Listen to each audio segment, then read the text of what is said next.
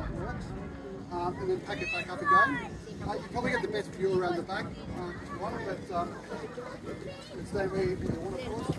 Notice it's just got no stabiliser legs down.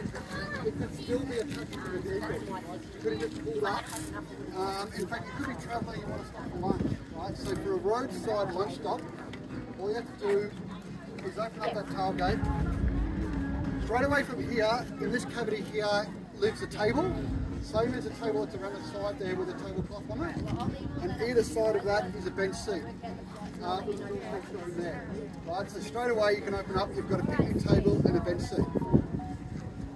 From then on, you can pull the kitchen at the side, at the back like that. It swings around to the side. As you can see on the other one, it's a 2-burner gas stove.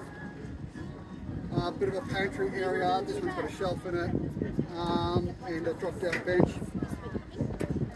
This is perfectly plumbed with water and gas, by the way. It's ready to go right now. There's no hoses to connect, like lots of other camper trailers. You've got a sink up this side, stainless steel sink. You can drain this into a bucket like normal, but this one's also made removable. So when your neighbours are a bit noisy, you just throw that over the shoulder and lighten them down. But you can also put this one on a flat surface, so you can do the dishes around the campfire if you want, after you fill it up with hot water. Now, lots of camper trailers have removable sinks, but most of them are plastic tubs. Right? You throw your steak knives in them, and after a few months, they're all scratched up and dirty. So it's a proper stainless steel sink that we've mounted into a removable holder. At this side, fridge comes out the same process that the kitchen does. Swings around to the side and locks in. The fridge on the trailer over there is a 78 litre fridge. It's made by ARB. This is a 70 litre dual zone fridge. So where that one's got a single compartment, this has got 2 separate doors into 2 separate compartments. So you can run one of these as a freezer and the other one as a fridge. 70 litres, the other one's 78. So a little bit larger in the single zone fridge. If anyone's ever used a chest fridge, you'll know that there's an enormous amount of space. Even though it's 70 litres or 78 litres, you can fit an enormous amount of stuff in there. But sooner or later, what you want is down the bottom. Right? So we give you a bit of a shelf here so you can unload stuff and get to the bits down the bottom. In fact, with me, it seems that what I want is always down the bottom. I've got these steps out here. So those steps are part of that tailgate that open up. I've been trying all weekend since Friday to find somebody who'll make a bet with me to find steps that work better than this anywhere around the show, including on a full-size caravan. I'll give you I'll make a $100 bet with you that you can't find steps that are going to be as convenient to walk up and down as this on any of the camper trailers or caravans at this show, right? And remember, you're going up and down these dozens of times a day when you're camping, right? So having that comfort is really important, at least I think. But if you're happy, notice we've set this up as this concrete car park or asphalt car park. Right, there's nothing touching the ground except the rubber bumpers on that tailgate. But if we want to actually camp here as an overnight stop, as I said, on a car park if you want, I go around the front, undo a couple of latches. Those latches are the same as the one on the back here. By the way, ask questions as I go along if you want. Undo that latch on the back. Go on the side. Pull that over, catch that on the way down.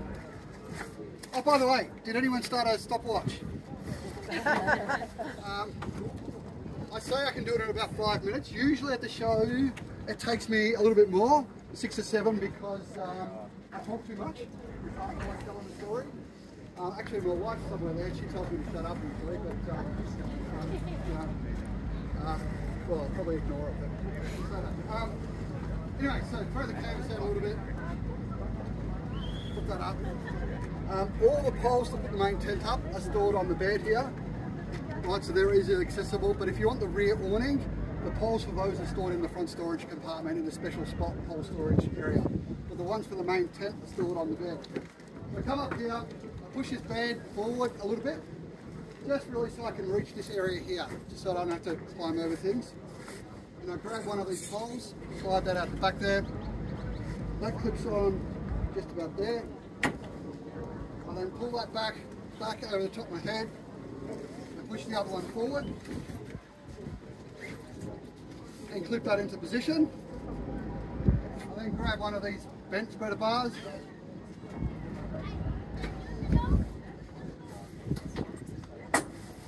Put that side up.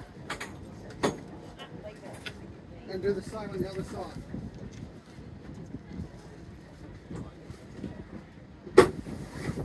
Just like that. And it's now fairly stable. It isn't going to fall down in the wind. Walk the bed the rest of the way forward until it can't go any further. Throw some cushions down.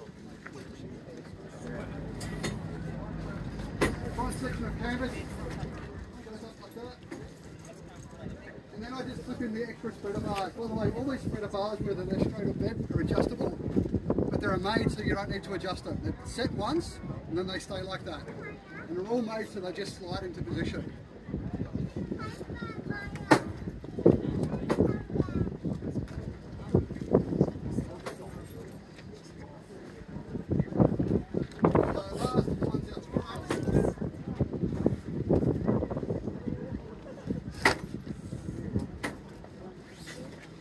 These long ones are the last ones that go in the back. They clip in, and they're made that when I push them sideways, they tension up the canvas properly.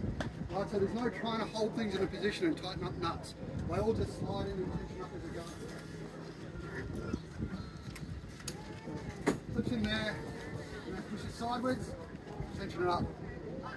That's it on the inside. All I've got to do is now one loop around the outside, where I've tidied this canvas up.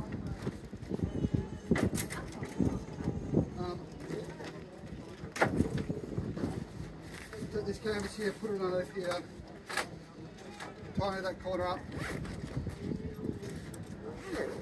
That sounds like that. If you want, you can follow me around the side, or even on the other side, I'll come around there. I'll do one loop around the trailer now. I'll do up a zip on the side of the marble there. And then this corner.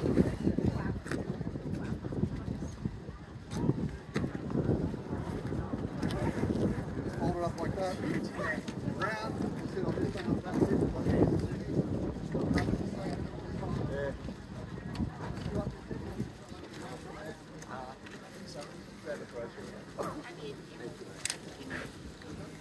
And then this corner. And finally, the same at the back. Pull that canvas down into position there. Tuck that under nice and neat. And that's done. And you finish for an overnight stop. Who had the stopwatch?